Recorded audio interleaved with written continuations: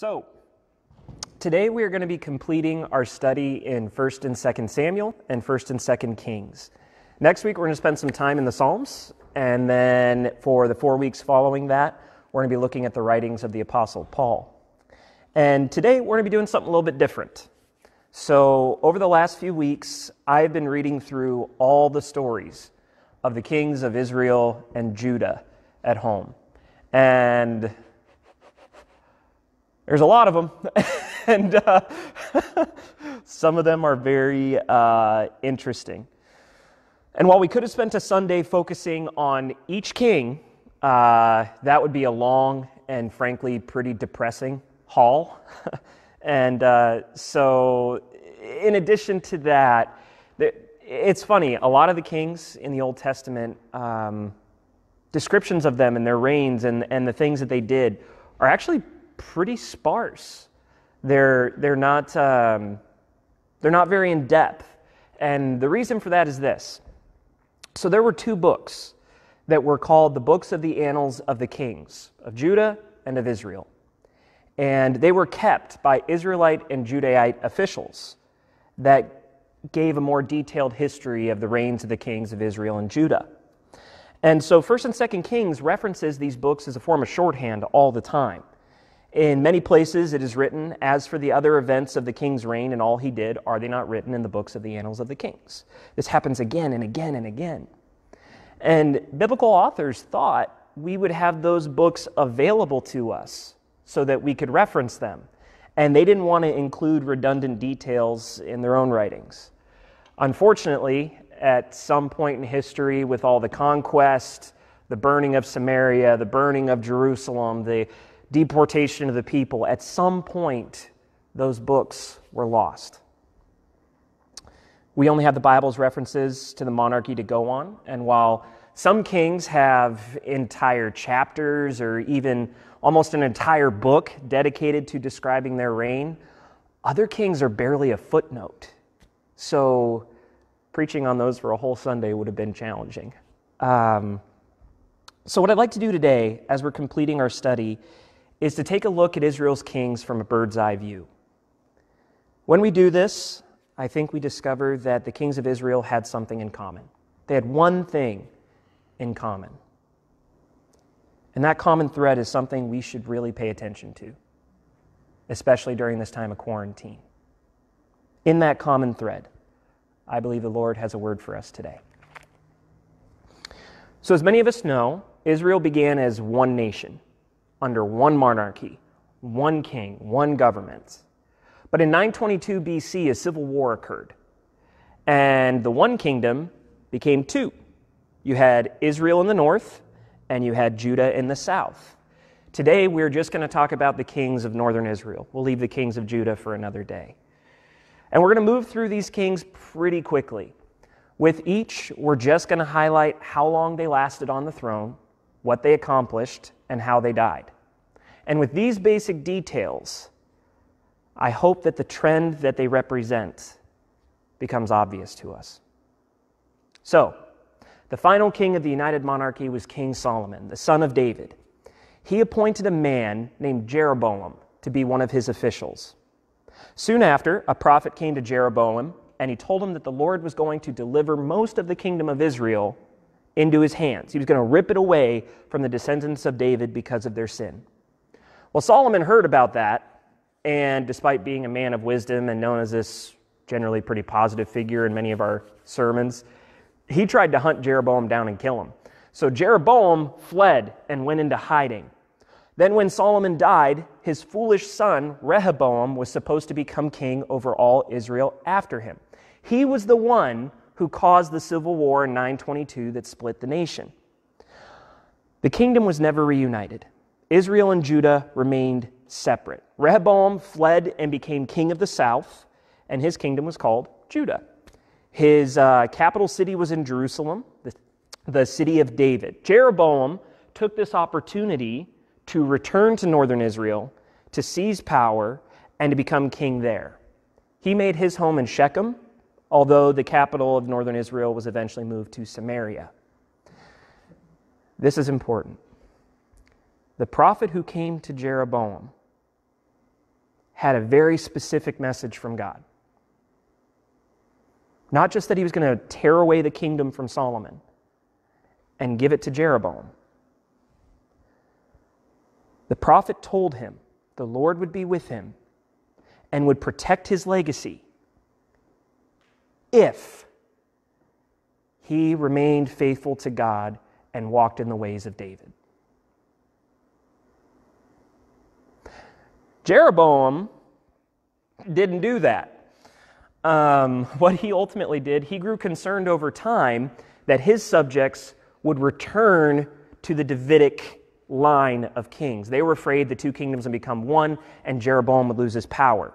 He thought the way that this would happen is the Israelites would journey to Jerusalem to go to the temple to worship the Lord, and there have their allegiance shifted.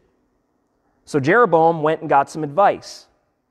And his advisors told him, well, why don't you just build some shrines here? Why don't you just create some idols, and then the Jewish people can worship those? Problem solved. And Jeroboam said, that's a great idea.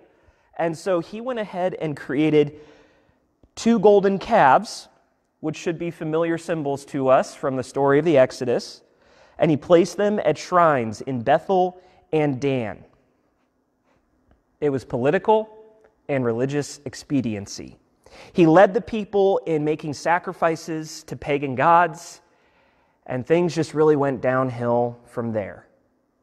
And so the prophet sent a message to Jeroboam. You done screwed up. That's an abbreviation. What he actually said was that God's judgment was going to pass on Jeroboam and his entire house as a result, and he would lose the kingship. We don't know how Jeroboam died, but we do know that he only reigned for 22 years. If you compare the length of his reign to the reign of the United Kings, he only lasted about half as long. Saul, David, and Solomon all reigned for about 40 years. So his reign was cut short. Jeroboam's son, Nadab, became king after him. Nadab lasted 2 years on the throne, and he committed the same sins as his father Jeroboam. His reign was cut short when he was assassinated, and the entire royal family was slaughtered by a man named Baasha. So then Baasha became king, and he stole the throne away from Jeroboam's line, just as God had predicted. Baasha lasted 24 years, again, about half the length of Saul, David, and Solomon's reigns. And like his predecessor, he did the sins that Jeroboam had committed. He was an evil dude. We don't know how he died, but then his son, Elah, became king of Israel. Elah, like Nadab, lasted 2 years. He was an evil king. He committed the sins of his father and of Jeroboam. He was also assassinated by one of his officials, a man named Zimri.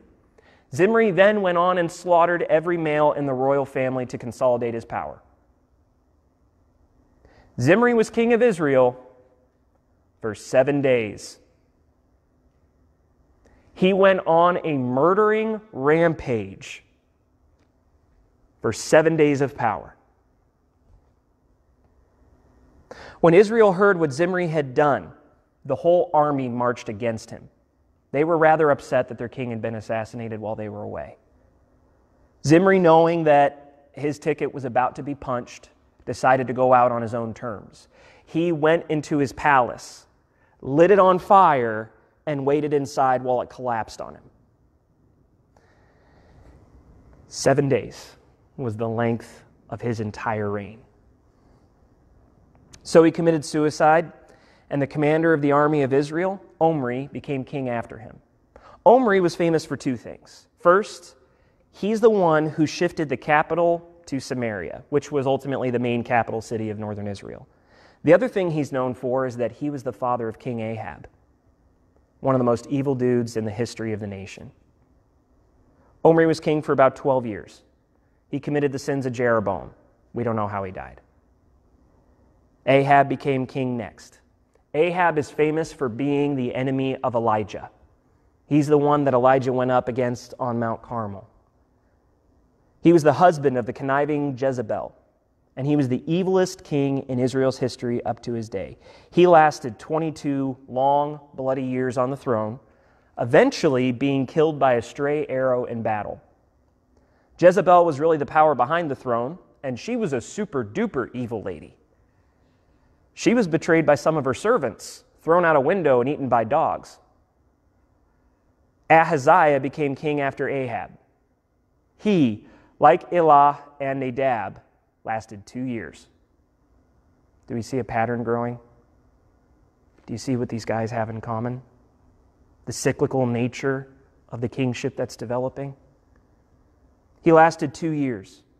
He committed the sins of his father and his father's father all the way back to Jeroboam. Ahaziah died through clumsiness.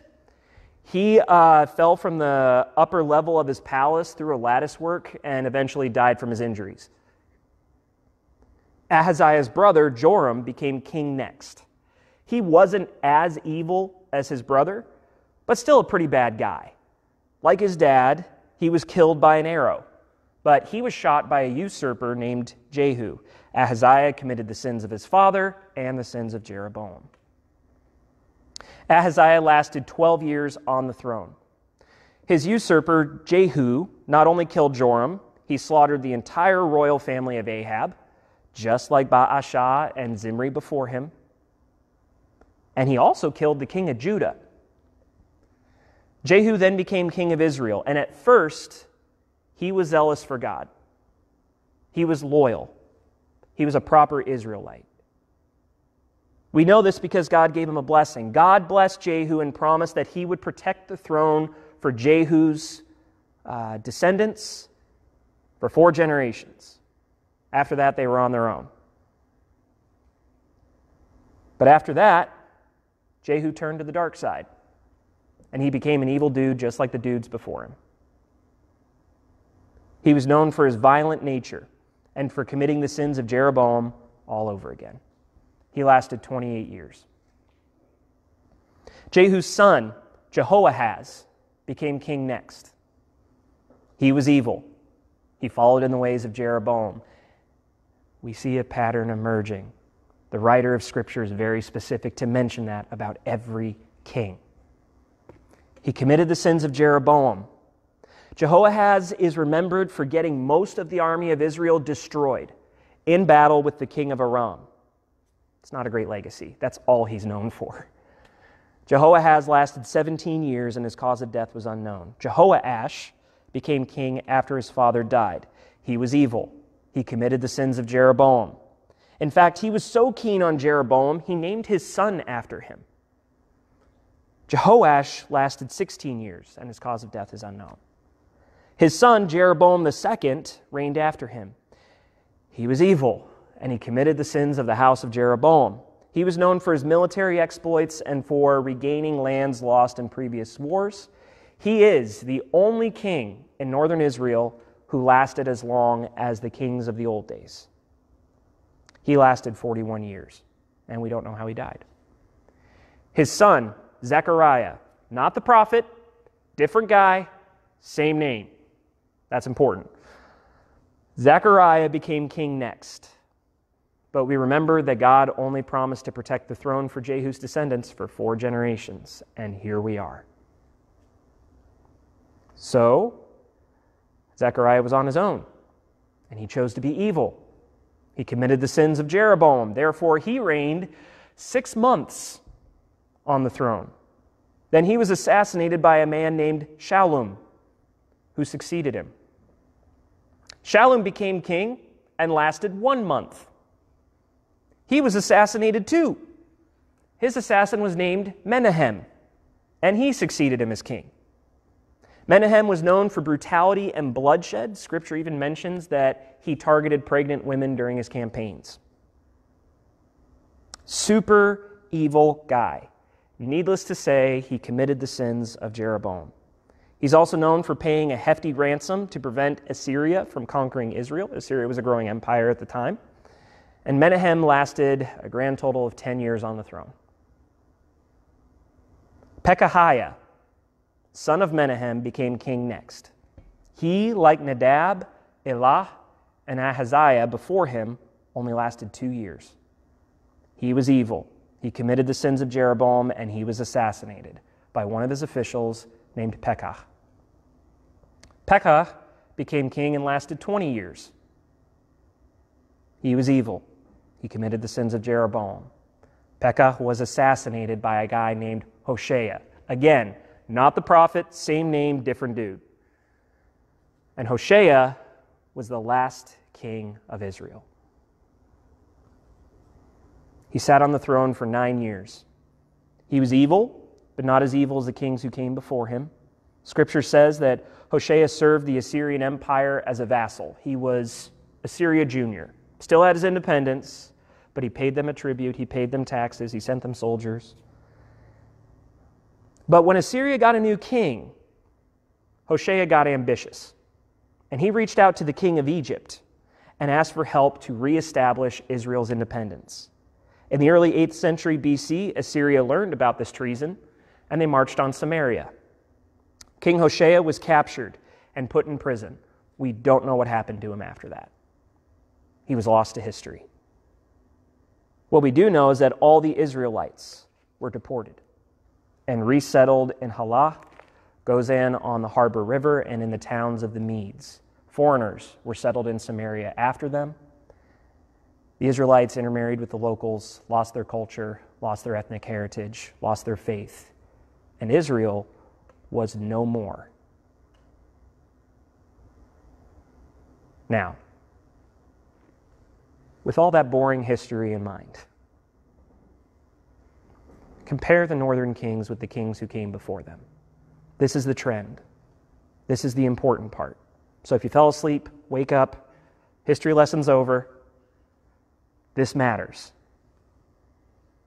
The united monarchy of Saul, David, and Solomon lasted about 120 years. Each king reigned for 1/3 of that time. They each had an equal share. Nobody's kingship got cut short. Even though Saul committed suicide on the battlefield, death on the battlefield was actually a common cause of death for a king, so his reign wasn't cut short. The number 40 symbolizes a generation. They lasted for 1 generation, which is the appropriate length of reign for a king. Northern Israel lasted a little more than 200 years. During that time, Israel had 19 kings. When compared to the United Monarchy, that's a difference of only 80 years, but 16 kings. If the North had followed the pattern laid out for them, we would have only expected 5 kings to rule over Israel in that time. But there were 19, quadruple what we would have expected. The average reign of an Israelite king was only 13 years compared to the 40 years of the United Monarchy. 3 of the kings sat on the throne for less than a year. One of the kings only made it a week. Israelite kings were assassinated 37% of the time. If you became king, you had a 1 in 3 shot of it being assassinated. 42% of the time, almost half, the crown was not handed down to a prince in the family line. It was handed down to a usurper. And that statistic would be a lot higher if God hadn't promised to protect the legacy of Jehu for 4 generations. You wipe that off the map, you're getting closer to half, 2/3 territory. Royal families were slaughtered about every 2 or 3 generations. As a result, this was a very bloody and unstable government, a government that was supposed to represent God's people. At the beginning of this message, I referred to a common thread among the kings of Israel, a factor which Scripture says was true of every northern king. It's a trend that's important for us to take note of. So here it is. Here's what they all had in common. Every king of northern Israel, whether blood relative or not, followed in the ways of Jeroboam. They all carried on the sins that Jeroboam started. Jeroboam set the precedent. The kings followed it. Kings failed to raise their children to love the Lord their God with all their heart, soul, mind, and strength. Instead, they taught them to worship the Baals. They taught them to slaughter. They taught them to be violent. They taught them to be ambitious and power-hungry. In Israel, the sins of Jeroboam were handed down with a crown that was splattered with the blood of betrayed kings. That's what father taught son. And I just wonder, how different would this bleak picture be if they had handed down love for the Lord instead? What if that old pattern of long, stable rules had carried on? What if the crown was handed down not by assassination a third of the time, but always peacefully, like it was from David to Solomon? How different would the stories of 1st and 2nd Samuel and 1st and 2nd Kings be? The lesson that we learn from 1st and 2nd Kings, 1st and 2nd Samuel should be clear. It's a lesson that we talked about with Eli and his sons. It was a lesson we talked about with Samuel and his sons. It was a lesson that we talked about with David and his sons. This whole series of messages has tried to speak to this idea of wisdom and how we should give up everything we have for wisdom. That's what the old Proverbs said. One of the key pieces of wisdom, maybe the key piece of wisdom that we pick up from this section of the Bible, is well summarized in Proverbs 22, verse 6. Train up a child in the way they should go, and when they are old, they will not depart from it. It's a proverb we've all heard many times before. Train up a child in the way they should go, and when they are old, they will not soon depart from it. But it's very true, positive or negative. A prophet came to Jeroboam and said, okay, listen, chief, Solomon has screwed up. He's turned his back on the Lord. He's become a pagan. He's making all these sacrifices to all these idols. He's doing awful, awful things. He's taxing his own people into poverty. He's forcing people into slave labor like he's Pharaoh. Solomon has messed up, and God is done. The only reason why Solomon reigned as long as he did was out of love for David and his faithfulness. So God is going to tear away northern Israel and give it to you. Be different. Be like your spiritual grandfather, David. Be a new man after God's own heart, and your legacy will be secure. What did Jeroboam do instead? Like Rehoboam. Rehoboam went and got bad advice. That's how the Civil War happened, right? Jeroboam goes and gets bad advice that tells him, go and make some golden calves, set them up in Bethel and Dan, it'll go great for you. That's exactly the kind of stuff Solomon did. He didn't learn. He went to the wrong elders and they gave him bad advice. And the impact that it had for us when we read 1st and 2nd Kings, it's just this boring long list of names of dudes who got assassinated. But if you look at the pattern, from father to son, even from king to usurper, someone comes and kills the king, assassinates him, they still carry on what the previous king was doing.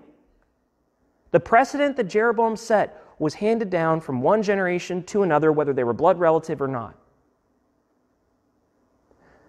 Train up a child in the way they should go, and when they are old, they will not depart from it. Jeroboam had a responsibility.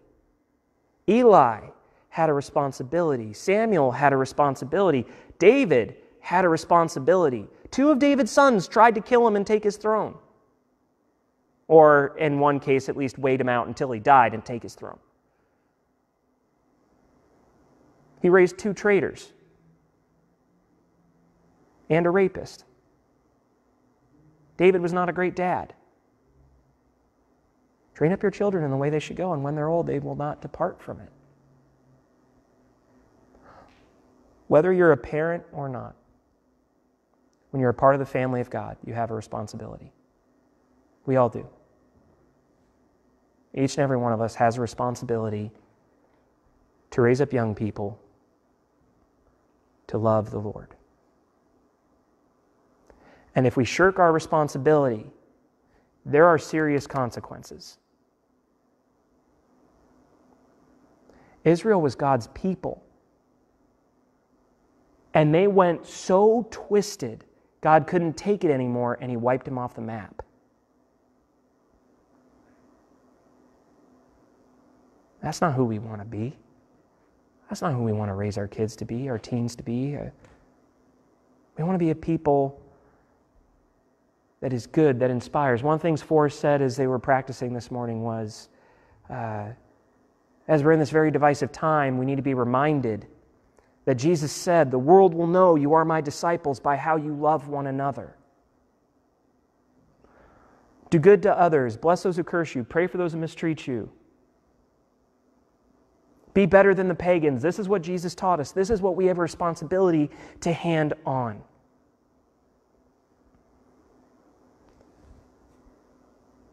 So there's 3 things I want to say about that, and then we're gonna be done for today. Number 1, good parenting, whether you're a literal parent or a spiritual parent. I often call the teens my children, and they call me Papa, which is weird. Whether you're a real parent or a spiritual parent to young people, good parenting isn't a guarantee. I'm not pretending that it is. There are many people of incredible faith who do their very best in raising their kids, and their kids still end up going sideways. I've known a lot of pastors' kids, missionaries' kids, district superintendents' kids, even a couple general superintendents' kids who've gone off the deep end. And I'm not just talking about they flirted with sin. I mean, they ran in, dove into it, hugged it. One of the most gross movements I've heard about in the last 20 years was started by a pastor's son. Just modern day hedonism, really trying to stick it to the man, who in this situation is God. Really trying to stick it to God. Just absolutely devoting themselves to sin, the way Jeroboam did. Being a good parent, doing your best to hand on the things that we have learned from God to your kids, it's not a guarantee. So if you're one of those parents out there who has done your best, and kids still didn't go the way you showed them, this isn't a guilt trip. But it is an opportunity. Although it's not a guarantee, that influence can have a really big impact. That's the first thing I wanted to say. Second thing I wanted to say is this. If you're a young person, if you consider yourself to be a young person, I say that because some of y'all are in your early 50s and you still say you're young, so okay. If you consider yourself to be a young person, let me put it a different way. If you consider yourself to be teachable. What's that? Oh, I can outrun you, Forrest. You're old. No. Forrest just said that I'm outnumbered for that comment. If you consider yourself to be teachable, learn from others. Be humble enough to accept the wisdom of those who offer it to you because they've been there. You don't have to repeat their mistakes. Some time ago, I was working with teens, and I had one of my teenagers come to me, and he wanted to, in confidence, so I got to be very delicate about how I, even now, talk about this, but he wanted to confess a sin to me. He was seeking forgiveness. He felt guilt about it, and so he came and he confessed his sin to me, and he asked me for advice on how to avoid temptation in the future. And the interesting thing was, I had met his parents, and we had had some good conversations. And his father had confided in me, again, under confidentiality, that he had struggled with the exact same sin his son was struggling with. And he had gone far deeper off the deep end than his son had. His son was just flirting with the boundary at this point. And I knew that, but because it was in confidentiality, I couldn't tell his son that. So when his son came to me and said, "Hey, Pastor Ryan, I'm struggling with this," my response was, "Have you talked to your dad? Have you talked to your parents? Have you run it by them to see what kind of advice and encouragement they could give you?" And his response was, "Oh, no, I couldn't do that." Well, how come? "Oh, my parents didn't struggle with this." And it just hit me in that moment. I wanted to scream, but they did! And they could offer you so much good counsel and good advice and help and encouragement. And you would feel some of that guilt wash away because you realize, wow, even Dad struggled with this. But I couldn't tell him that. But I did try to encourage him. "No, you should really talk to your dad about this. I think he'd be more understanding than you think."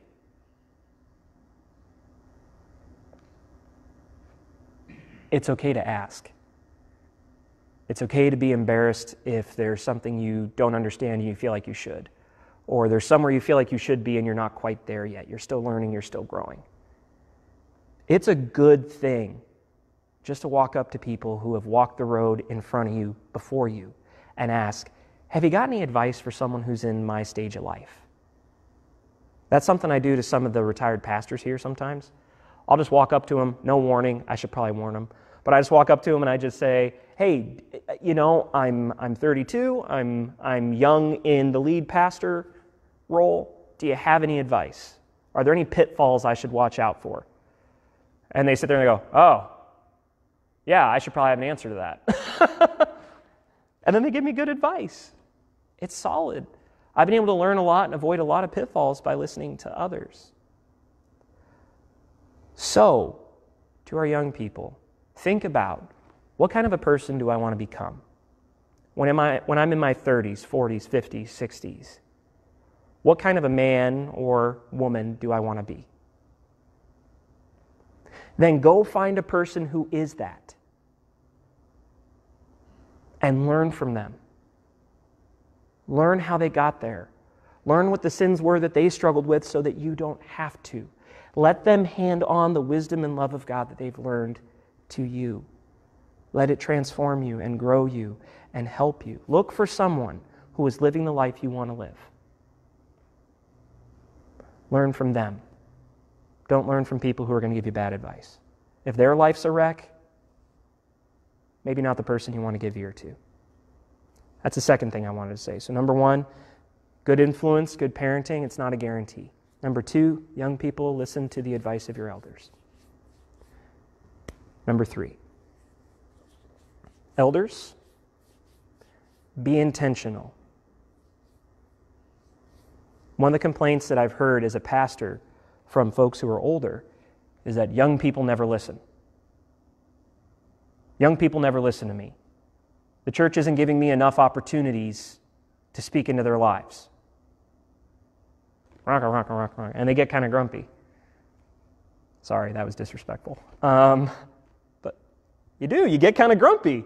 And I get it, because you recognize, oh man, I have all this experience and all this wisdom and all this history that I could share with them and they could learn from it.